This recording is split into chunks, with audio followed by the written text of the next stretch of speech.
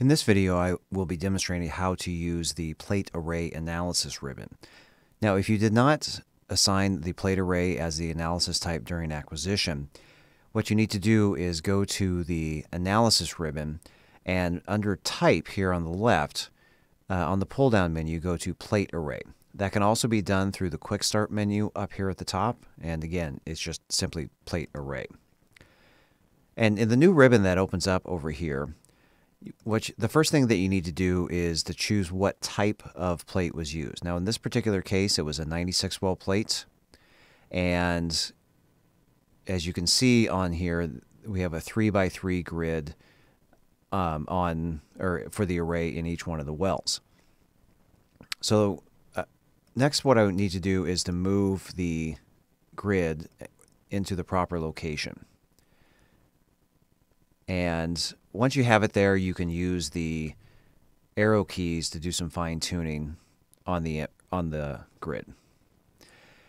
If need be, if you have some larger spots than the preset, you can use the larger and smaller to adjust those.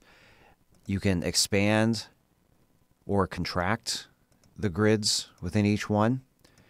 And if you know the exact size of the grid layout, if you click here on the options under spot layout, you can enter in those values manually right here.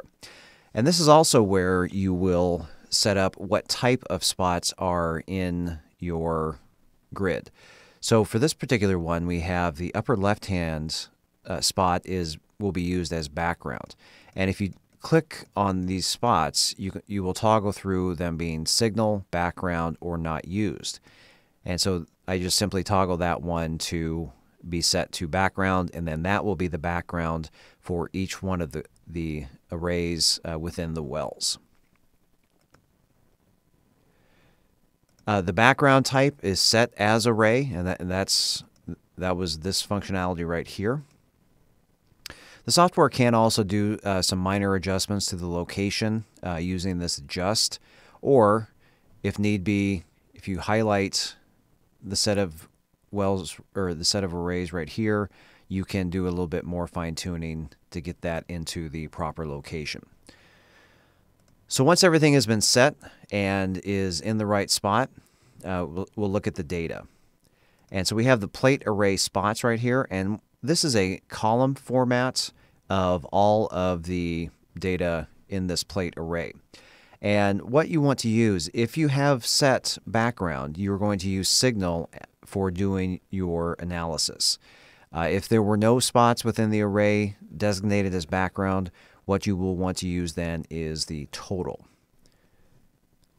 If you would like to view the data in a chart format, if there aren't too many spots in this array, if we come over here to the right-hand side of the window and click on Chart, you can choose Plate Array Total.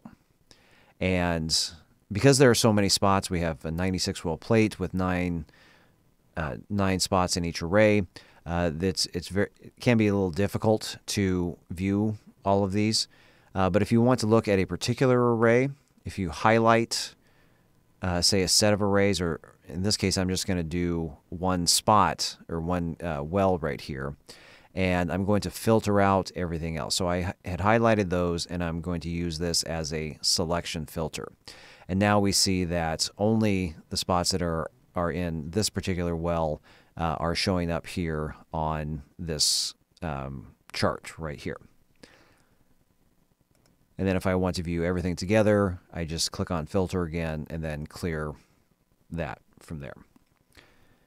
So we have the column formats of all of the spots on here, and then we also have the grid sheet. So if we want to look at a particular array, you choose the array that you want and which wavelength that you want, and we'll use total in this case, and then we see all 9 values that are listed right here. So if you have any further questions, please refer to the help section. Thank you.